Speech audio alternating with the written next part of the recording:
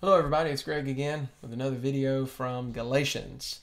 If you're a Torah keeper, you've had Galatians, probably chapter 3, thrown at you time after time after time. Just read Galatians 3, it makes it clear we're no longer under the law.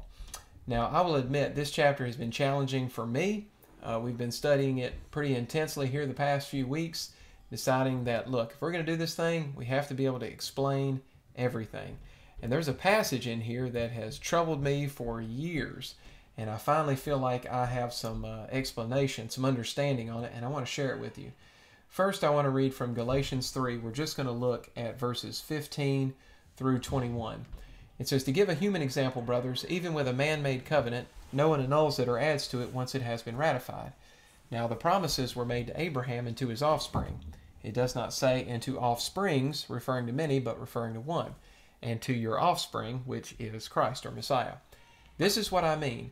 The law, which came 430 years afterward," that's my problem, "does not annul a covenant previously ratified by God so as to make the promise void. For if the inheritance comes by the law, it no longer comes by promise, but God gave it to Abraham by a promise. Why then the law? It was added because of transgressions until the offspring should come to whom the promise had been made, and it was put in place through angels by an intermediary. Now an intermediary implies more than one, but God is one. Is the law then contrary to the promises of God? Certainly not. For if a law had been given that could give life, then righteousness would indeed be by the law." All right. So here's the problem. There's a lot of things in here that seem to make it very clear that we do not need to obey the Torah anymore. But if that's correct, then there's a lot of contradictions in this passage that I just read. And I want to start with verse 17. This has tripped me up for years. It says, "This is what I mean, the law which came 430 years afterward." Now, 430 years after what? This is after 430 years after the Father made promise to Abraham that through his offspring all the nations would be blessed. Now, here's the difference between those two. And that is, first of all, if God makes a promise, he says, "I'm going to do something," then it's going to happen regardless of how you respond to it. But the Torah, the law, is full of conditional statements. I used to hear this song all the time in the church I used to attend. "We're blessed in the city, blessed in the field, blessed when we come and when we go." Well, the problem is that's just taking part of a verse and running with it. If you actually go to Deuteronomy 28, it says, if you obey the law, then you'll be blessed in the city, blessed in the field. And in the same chapter, you scroll down just a little bit, it says, if you don't obey the Torah, you'll be cursed in the city, cursed in the field, cursed when you come, cursed when you go. So the Torah is different from the promises of God because the Torah blessing you is dependent on your obedience. But a promise of God is nobody can do anything about that. It's going to happen. Now, having said that, look at verse 17. It says, "This is what I mean, the law which came 430 years afterward." That is very confusing, and I'll show you why. This indicates that there was no law prior to 430 years later, and that's referring to the time that the children of Israel came out of Egypt and were at Mount Sinai, were given the stone tablets and all of that. But here's the thing. If we go to Genesis 26 and 5, we read about Abraham, and this is Yahweh speaking. He says, "Because Abraham obeyed my voice, kept my charge, my commandments, my statutes, and my laws." And that word laws there is the word Torah. Torah. Abraham obeyed my voice, kept my charge, kept my commandments, kept my statutes, and kept my Torah. How in the world can Paul say that the Torah came around 430 years after Abraham, and yet Yahweh says, Abraham obeyed my Torah? Can both of those statements be true? That's very confusing. Now let's go back. Now, whether or not you believe we're supposed to keep the commandments in the Torah, you have to be able to explain that glaring contradiction if that's what law this is talking about. Now, here's the thing. If we go back and look all throughout Genesis, we can see so many of the commandments in place way before Abraham. If you go all the way back to the Garden of Eden, when Cain and Abel had their offerings to the Father. We see that Abel offered an animal, a burnt offering, and that pleased the Father. But Cain tried to give him like a squash or a zucchini or something, and Yahweh was not happy with that. Now, you have a choice. Either God is a cruel parent who leaves it up to his kids to try to figure out what he likes, or he told them what he wanted, and Cain decided, I'm going to do it my own way. I'm going to offer him, something from the ground instead of an animal, which is what he instructed. So somebody told Abel that's what God wanted. So we see that knowledge is all the way back at the time of Adam and Eve. We can go on and see that Noah, for example, knew the difference between clean and unclean animals, when that's not written down anywhere until Leviticus chapter 11. But Noah only took 2 pigs on the ark, but he took 14 cows. So we see the dietary commandments in place all the way in Genesis 6. When Joseph went down to Egypt, Potiphar's wife tried to get him to sleep with her. And he said, no, I will not commit this sin against my master and against my God. Well, if there was no 10 commandments that said you shall not commit adultery, how did Joseph know that was a sin? Who's to say it is a sin? Paul says, where there is no law, there is no sin. So all of these things, and we could go on a list and list a bunch of other examples if we wanted to, but yet we see Paul is saying the law came 430 years afterward. We just read the scripture. Abraham kept the Torah. So how could he have kept it and it come 430 years later? Let's continue and show some more what seem to be contradictions. Let's go down to verse 21. Is the law then contrary to the promises of God? Certainly not. For if a law had been given that could give life, then righteousness would indeed be by the law. So let's test that. Is there life in the Torah? Could the Torah give life? I say yes, it can. And that's a problem. Let's go have a look at Deuteronomy 30:15.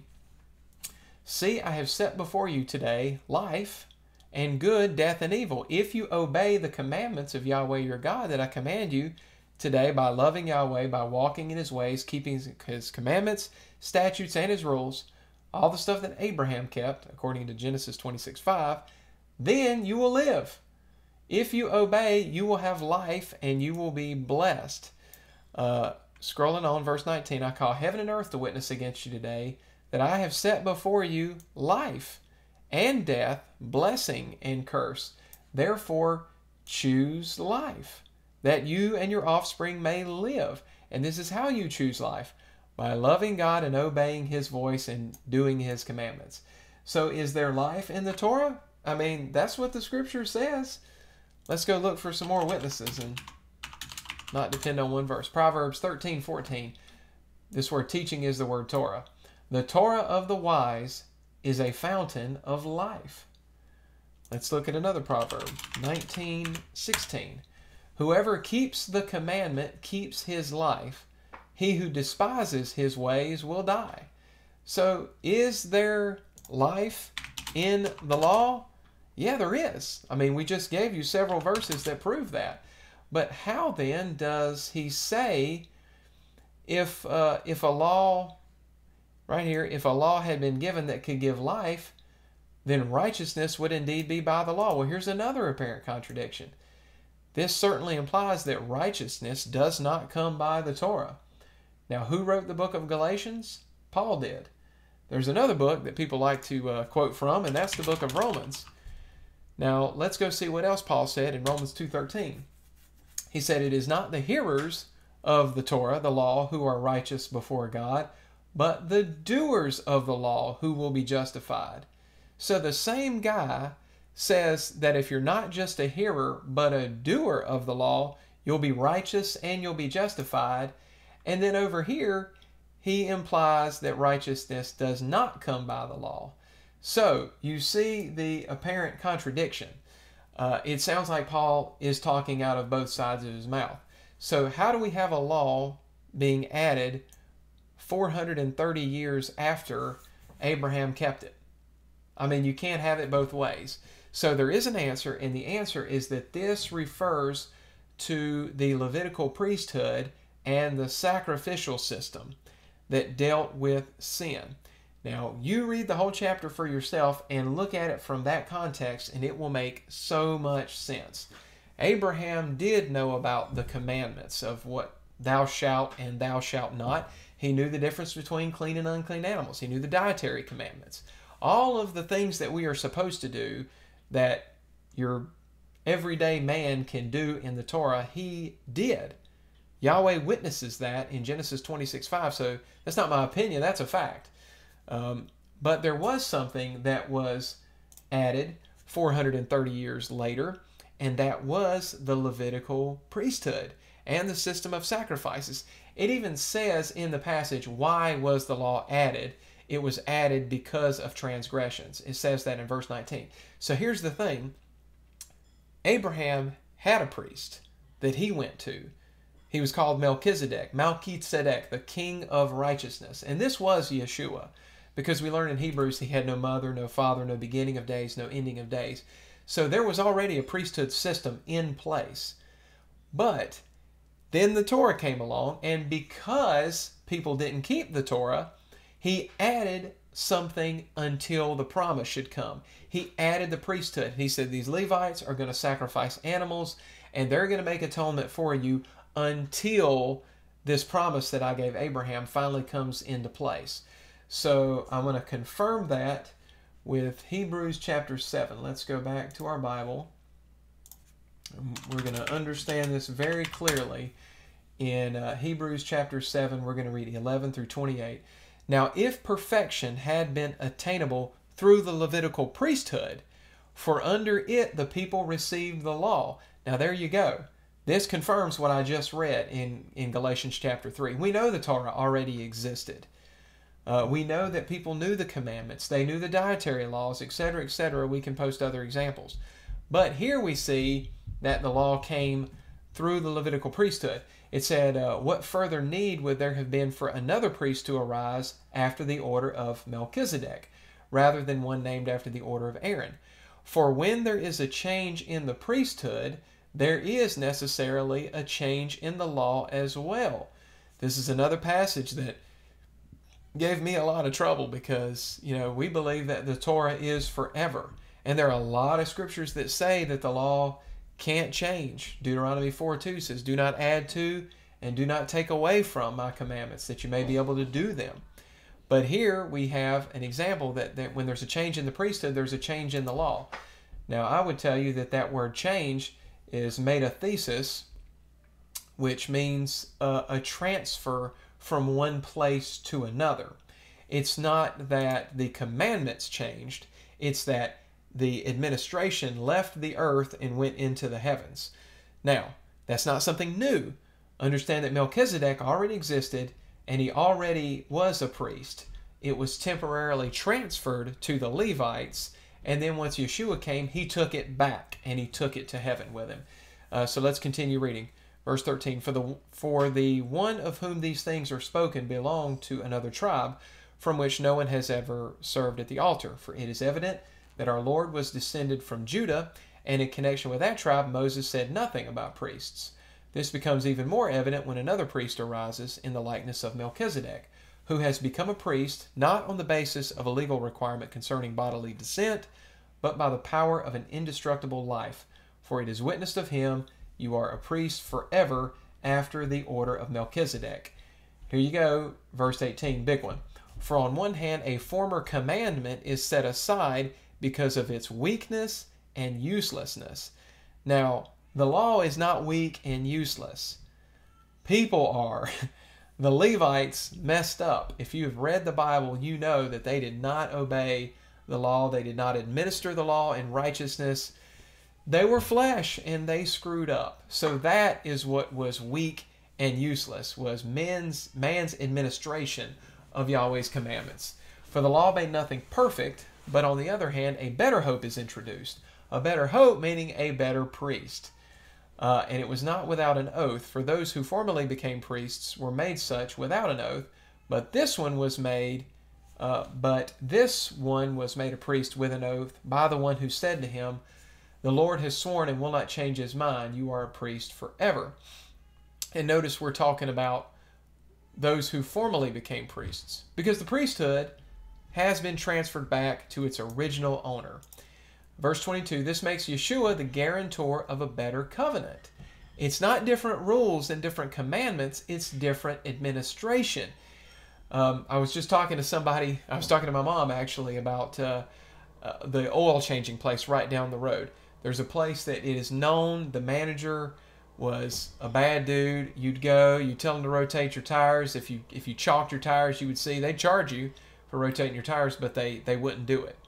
Well, I was passing by that place the other day and saw a big sign sticking in the front of the business, new management. And the thing is, when you go, the prices are the same, what they do is the same, nothing changed in the service, the actual doing of it, but the administration changed. So now you actually get what you pay for. And this is a perfect analogy for this. So continuing on, the former priests, because it's now in heaven with Yeshua, were many in number because they were prevented by death from continuing in office. But he holds his priesthood permanently because he continues forever. Consequently, he is able to save to the uttermost those who draw near to God through him, since he always lives to make intercession for them. For it was indeed fitting that we should have such a high priest, wholly innocent, unstained, separated from sinners, and exalted above the heavens. He has no need, like those high priests, to offer sacrifices daily. Here we have another difference in the priesthood. See, he does not need to offer sacrifices because he has never sinned. It says first for his own sins and then for those of the people, since he did this once for all when he offered up himself.